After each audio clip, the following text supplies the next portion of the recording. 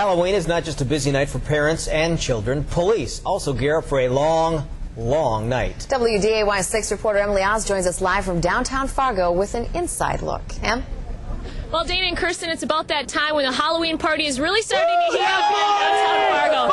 And police say it's about this time when they're focusing on places like downtown where the partygoers are at and where the bars are at. But earlier tonight we did a ride along with police. The focus was more about the kids out trick-or-treating. Kids are twice as likely to be hit and killed by a car on Halloween than any other night of the year. Now, to keep kids safe, officers were paying special attention to Fargo's residential neighborhoods on the lookout for speeding drivers.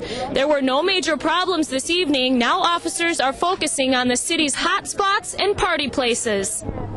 With people wearing costumes, sometimes you add a little alcohol to that, and people lose their sense of identity and do things they might otherwise not do, and get themselves in trouble. The cue here.